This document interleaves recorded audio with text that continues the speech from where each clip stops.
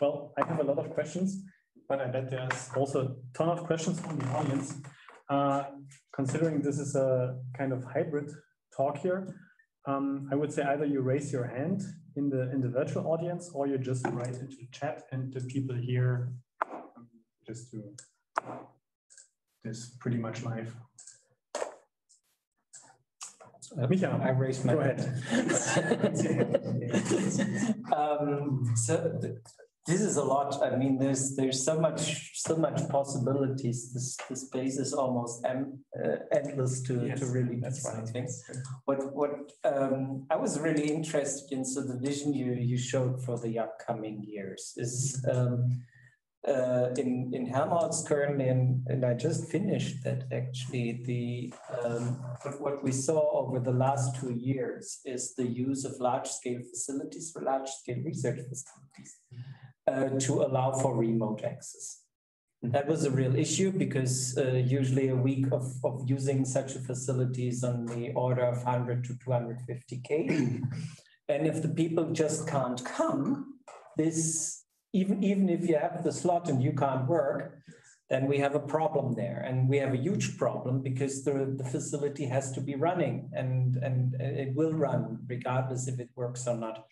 So one of the very interesting things now is people finally realize that bringing the user to the machine does not have to happen in reality, so to say, but more in virtual reality or something else. However, the way of doing this is quite, well, let's say 80s style still. The best I saw up until now was a Zoom feed of the control board and somebody shouting over Zoom, press that button or press that button. That's exaggerating, but there have been much better interfaces, but this is something like state of the art that happens a lot.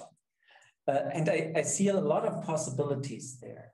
But one of the critical things is, of course, latency, for example, working with, for example, if I want to have a target that has to be aligned by sub-micron accuracy to really be shot by a large-scale laser that's 3 kilometers long, I have to be pretty precise, and I have to interact with this on a usually very low latency budget. But also in a low data budget sometimes, because not all the users have a broadband access to that facility. So how do you see possibilities of what you showed here in terms of combining this? Would you say there are solutions that could help with that, or would you say this is still too far off in the future because of latency or because of limited bandwidth? Yeah, and this is, thanks a lot, very interesting. It was not just a question, it's a huge area of potential research. Specific interests. I understand. I can first of all say it depends really very much on the particular task you have to do. Like, is it really just steering whatever, a microscope or steering a laser beam? What kind of parameters are you basically expecting to input to this device? This is one thing. And of course, the latency is something we did not deal a lot with, to be honest. This is something we should rather maybe clarify on the network side. But what we can, of course, support is precise interaction.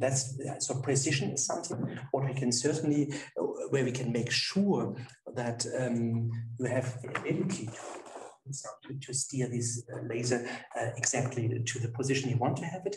And second, of course, to not use interaction modalities which again introduce latency. For example, if you first do some hand tracking and then you have to do some gesture recognition and maybe just use, for example, you just use the movement of the hands, maybe to input a parameter, that would not be very suitable. So in other words, we could reduce on the human side the latency, first of all, and we can increase the precision. And then, of course, we need to look at the tasks. That's very important, because sometimes, for some tasks, it might be that we first have some approximation or some rough input, say if you want to roughly orient something, for example, and then later on have the precise fine-tuning of parameters. So I think we should talk about specific details. It's very difficult to generalize. Maybe just one aspect. You notice perhaps that I have not a single VR example in my for purpose, because I'm advocating a little bit augmented reality. That means, of course, if you want to completely replicate, say, also the physical, that's another opportunity, the physical setup, you could use virtual reality, for example, like the microscope, for example, in a different remote place. That's quite good. It helps. But it's interesting that some research, and maybe some research which still needs to be done also, recommends that this orientation you have in your real life is helpful. So therefore, I'm advocating a little bit augmented reality. That means even if we in this room, for example, would replicate some microscope or parts of it, it could be helpful to somehow orient it here and to make it, we have landmarks, physical landmarks, some research indicating that. But for example, that would be a very nice direct collaboration to compare these possibilities to each other. Okay, but of course, virtual reality is good as well. So don't get me wrong. We do some VR stuff as well, but I just left it out. Thank you. For today. It's still okay. But sometimes it's not necessary because it introduces. That's what I wanted to introduce some extra hurdles, introduces some extra delays, for example, and people are getting uncomfortable after a while and maybe are not oriented so perfectly, etc. Yeah, so it's a huge area. Yeah, thanks. No simple answer. If I may quickly comment on that as well. So I think, just my opinion, the two are also pretty much complementary in some cases, right? So, for example, for the tracking tasks we're doing in cell tracking, it's very useful that you can shut out the outside world, that you don't get distractions, that people don't look in places where you don't want them to be looking. Yes. So I think as you said, it has to be tailored to the exact application. And to be honest, in the long run, my money is also totally on AR. So I'm with you there. Yeah, but we don't know it. I mean, anyway, the devices, they are mixing, of course, even VR devices, like the one you mentioned, they have, of course, cameras, and they can at least do some see-through AR, which is not exactly the same because we have some perspective issues, etc., and viewing angle problems, but yes. Okay, we have another question from the audience from Wildan. Wildan, would you please unmute yourself? Thank you. Yeah, okay, can you hear me? Yes, we can hear you. Thank you very much for the nice talk. It's very, impressive. And then I have many questions, but I just, I think I can only ask one question. So concerning this, that when you show this node links diagram. My question is, was it built based on ontology, or you just use like graphical database in order to explore as an alternative for example, to explore large ontology itself? So what is the background in building like this? And is it designed to understand as an alternative for the ontologies, large ontologies, or just what I mean is like, is it built based on already ontologies? So was the question whether this was an ontology visualization or whether we used ontology for building this graph, or what was? Yes, that things, Yeah, correct. So in this case, it had nothing to do with ontologies. Okay. To be honest, it was just a person graph, what you saw in this example. But in another project in my Sonderforschungsbereich CRC, we are working with ontologies, and we have ontology graphs basically, and use it in combination with some proof graphs. So this is some theoretic stuff. So from description, logic, representation, you don't want to know about all the details. So basically, you show proofs and you relate them to concepts in an ontology, basically. And in that case, we, for example, use node link representations of ontologies. All right. So that movie and figure is not yet with kind of the things. Okay, then I understand. Okay, but I need to say that some of our projects are just using some example data. Not every project is a dedicated project to an application domain. I have to say that because this is basic research. Not everyone has these display facilities, so we sometimes do not also have the time to dive deeply into some domain, for example. There are examples where we have domain-specific solutions. They are typically not so sexy, let's put it like that, and not so novel, but this is good because some things are really rather futuristic still, and of course, just show the possibilities in general. So we differentiate a little bit between applied projects, let's put it like that, which are domain-specific, as well as some foundational research, for example, exploring novel display technologies or combinations. Right, okay, thank you. Good, thank you very much. Is there Martin? Yes. Maybe a more general question. I can see instantly the appeal for teaching, education, science communication, and so on. But you explicitly mentioned science is at the center of your research. So let's take this Boston LED wall. I mean, how do you measure the success and benefit of your technologies? Because I could understand if you have the data of Baltimore and you make this nice LED wall placing the 47 graphs and think about where to put one, then you probably are so accustomed with the data that you already know the data so well that you wouldn't need the stuff what you just did anymore. So how do you measure the success of these technologies and say this is a real benefit to explore data to find something no one else? That's a very good point. And of course, typically people are accustomed to what they use. I mean, you're using a laptop, and so and you will be surprised, like in 10 years or so, that you are using augmented reality, perhaps, or so, and you maybe will remember. Oh, yeah. Or let's just take the example of a smartphone. I mean, this really is a success story. Only started in 2007 or so, and this is not long ago, like 15 years ago. Or speech input, for example. People are using that now. So that means, in general, I would say in some of the parts, so this is the first part of my answer, is some of the parts are, of course, a bit visionary. And of course, I don't claim that this will become the future. It's just an exploration of potential ways into the future. This is first. But we do studies. We do user studies. So this is a way how we validate and evaluate our research. That means we compare how people interact with it and whether they are doing a better job than with a comparison system. Not always is a comparison system available or no baseline condition in every case, but there are some cases where we clearly have baseline conditions and we just measure performance, task performance on particular tasks. So for example, we did a measurement of this. I just shortly showed this tracked device where you see saw some hate map and people were walking around a table, and we compared touch interaction versus spatial interaction.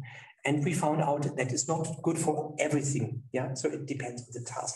That's our way how we validate that, and that means. Yeah, basically user studies and some of them of qualitative nature, but most often also quantitative user studies, and then we can compare. Still, I have to admit, it's always with novel technology. Of course, say the transparent tablet you see on the bottom here, this is not the transparent tablet you will hold in your hands in 10 years from Samsung or so. This will be a better tablet, the one from Samsung. Yeah, that's for sure, than our self-built stuff. I'm pretty sure about that. So therefore, you get the idea. There's always some bias, of course, because it's novel technology and maybe tracking doesn't work perfectly. And yeah, therefore, I don't claim that it's always better. But last point on that, but I agree on an important point you make, that if you really want to do serious stuff, then obviously some of the techniques are not so suitable. So I don't want to ban the mouse, for example, or precise keyboard input. So don't get me wrong. And I'm not advocating that everything is working perfect. Like, for example, gesture interaction to write your thesis is obviously not a good idea. I mean, you can use gestures to input text, yeah, but it takes a while and even longer. So the average PhD times will increase by another 3 years if you use gesture interaction for that. So you get the idea. And you get the idea. We need to be careful a bit that we are not having too much toy examples. That's what I agree. I totally agree with you that we also try to demonstrate some benefit, and that's right. Okay. I also have a, can I? No. No.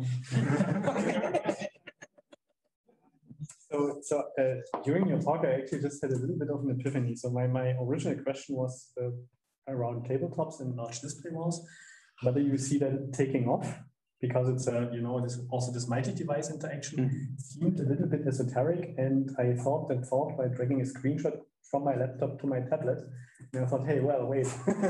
So I think lots of these technologies kind of just sneak into daily use, more or less. And I was wondering if you've seen anything like that with display walls, with any kind of multi-device interaction. And also, when you sit here, this could be a large tabletop, and you can, move things around. That's also a very interesting question, because I have a split opinion. Recently, like a couple of years ago, I thought this takes off and we just need to wait. But I'm not super sure about that. For example, tabletops, and this has also to do with availability and with commercial support. Some of you might have maybe a Microsoft Surface device. Maybe you have one. And do you know where the name comes from? Microsoft Surface. Microsoft Surface was the first commercial tabletop. It was a tabletop, and they invented this name for a tabletop. And later on, it was called Samsung Sur 40, this device. And then they were stealing that name or abandoning it and used it for this entire product range of surfaces, what you now have. But originally, in 2010, it was a tabletop. And this is always a little bit, it has to do with, of course, with market power as well, and demands, and of course, companies. But for example, with large displays or such solutions like this one here that we have here, this whiteboards, electronic whiteboards, they certainly take off, and this will definitely increase. And once this is really cheap, and this is a thin OLED of a huge size, for example, and then you can of course also use it on walls, and so therefore I think this maybe tabletop will not take off. Even so, I believe they're quite good, because I built the first in 2007 myself, multi-touch tabletop with pen interaction, which was quite cool back then. But I'm a bit unsure. I also think about cost, right? When the Surface came out, it cost quite a lot of money. Yeah, that's right. Which was the same case with smartphones, but then they became ubiquitous. Thank you, Micha. The other thing so a lot of the things we're currently looking at is not just making things more accessible from remote, but also combining this with analytics, so visual analytics mainly. Because when we're doing experiments with large-scale facilities, one of the biggest problems right now is that what we see in the experiment is usually not what we anticipated. Surprise, that's why we are doing the experiments. So we have to combine what we're seeing in the experiment with the knowledge we gathered beforehand and to compare this really. And one of the problems we usually have with that is that data is not readily available because it would come from large-scale simulations or large-scale data sets. We hope to do a lot of AI and surrogate modeling with that, but still we can talk about petabytes of data with which we compare. And of course, it's always the human that makes all of the problems, because if I could directly compare the experimental data with a model and get the difference and know what I'm talking about, I would automate all of that and not include the human at all, because they make all the problems. Yes. But for some reason, they are still quite valuable and can actually have good ideas in a short amount of time that the AI does not have. And so this is the other application area where we are currently really seeing a benefit from these technologies, to be able to compare a large set of known data, of previously available data, to data coming in from the experiment and really seeing what could be the difference. And of course, again, I could do this all with my Jupyter notebook, and that's how it's usually done. And you run your analysis scripts and you compare. But this doesn't work very well, and it's not super fast. takes actually quite a while. And usually I have to do analysis from the experiment and then compare this with analysis from the simulation. But I would rather really see the experiment from the simulation side and from the experiment side and compare those two together and really compare experimental signal to simulated signal and also to systems parameters that describe the system. So how do you see this coming about? Do you think that technologies that I saw here today would help with that, or do you think that the interaction on a more numerical base with a Jupyter notebook will prevail for some time? I think where they could help is certainly if you are able, for example, simulation parameters to steer them or to change them also. And if you were able to do that interactively and see results coming in very soon, basically, and then to be able to adapt this, that would be very, very good. And if you're able even to use comparison, also even visual comparison techniques between experiments and simulation, for example, because people are very good in seeing differences. That's very good. Of course, computers are also good in doing that, but they have to sometimes apply a bit more brute force to figure out difference. But people see that quite often. And so if they're able to, say, interactively change parameters, for example, of a simulation or even experimental parameters to make them, whatever, adjust them to a simulation they run in parallel. So that would be very helpful. I heard the word steering. One of the things I'm wondering about, because of course we're working on looking at data, at really large amounts of high dimensional data, which is usually not very fit for human interaction in some sense. And I sometimes have the feeling that if we have kind of a mix, that we have like intelligent agents to push us in the right direction of the parameter space and say, not look there, and now give me your opinion. Yes. That would be a very interesting mix, because as a human, I have a problem in really going for large parameter spaces and remember stuff. At least I do. That's good to hear. It's not just. I think that's a very good combination. For example, what you could do, you could have several agents, which, for example, prepare certain directions, possible directions, and then show them to you as examples also. And you compare them, like I mentioned this concept of small multiples or so. So you could, for example, see it like 10 variants or so, which are proposed by agents, maybe automatically, and you judge them from as a human being. You say, this goes in the right direction, for example. Like these two variants, I like to follow these, for example. And then you could refine it. And so another technique, if you are able to make this a little bit scalable, which is of course scalable in terms of like the resolution of the, how should I say that? I mean, not scalable in terms of the spatial resolution, obviously, but scalable in terms of if you're able to have some coarse parameter adjustments first, and then do the refinement later on. Then you could, first of all, just compare these variants on a coarser level, and then maybe refine the certain part of the branch of the tree, whatever. That would be interesting. And of course, this could be empowered by agents as well. So with some, and I think this is a very promising combination of these two. And in particular, I think it could also inform the agents for, if you have repetitive tasks on that data, you can, in principle, what you did is you make a certain choice. And if you make a certain choice, you can say that was a good choice or that was a bad choice. That's of course another thing. You could also just have exemplary. I mean, I have projects with medical people, with surgeons, and the surgeons, they do some interactions, say with an endoscope or with some laparoscope, for example, and then the system can learn from that and compare that, and so you could basically demonstrate it to the system so that it can automatically deduct. Was it, for example, in this case, in the medical project, input by the students is compared to the expert input by means of an AI system. Okay. Yeah?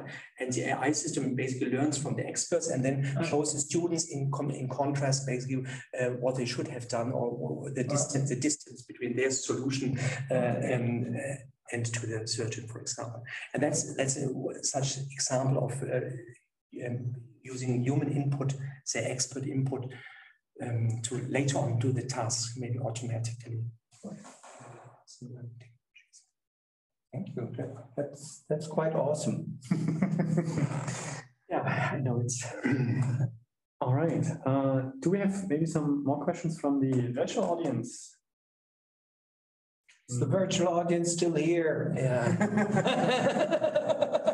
Virtually, yes. Okay, but they don't have the coffee. Then, Yeah, that's I still have a question, and you always have the last one, so you are. I wanted to keep up the tradition, you know. Yes, and Is that yeah, good, great. I was wondering when you showed this proxemics interaction with people getting closer to the wall and further away. This seems like a supernatural thing, right? When you take a picture and you don't have the zoom lens, you step a bit more further away, step closer. But in terms of these display systems, like our systems or whatever, you have the opportunity to do the scaling yourself, right? It could be logarithmic, it could be linear, it could be whatever. And it's probably not even the same for each case, but did you do any kind of investigation in what kind of behavior people prefer there? No, we didn't do that, but that would be very interesting. Of course, the mapping, what kind of scale, like time scale or whatever scale it is, would be very interesting to see. But I think again, it would be application dependent. But in principle, yes, this sounds interesting to see how people could even change the scale if they like. Say they have some additional smartphone or so, and if they feel, oh, this is jumping too fast or whatever, then you can just use some slider also to adjust it. I could easily imagine that, you know, when you, for example, when you scroll through time points, that there's more like the expectation of this being linear, right? But when you do maybe a spatial thing, then you would expect the behavior maybe like in Google Maps that, you know, it would actually go exponentially the further you go away. So that's quite fascinating. Yeah, because we need to try that. Just as a last comment, that the sheer movement is called physical navigation, where the display does not change. So just by going away, of course, I zoom out in a way, and I zoom in, and nothing changes here. Or if I go to the left-hand side, I suddenly see a picture. So this is just physical navigation, just by means of your body movement. But then, of course, you can enforce that, or you can have some semantic zooming or some non-linear, whatever changes. That's quite interesting to see. Cool. Thank you. Okay. We're all tired now. Then we are done for today. Thanks everyone for attending, and big thanks to you, Raimund, for coming to us today and giving this great talk. Yeah, thank you.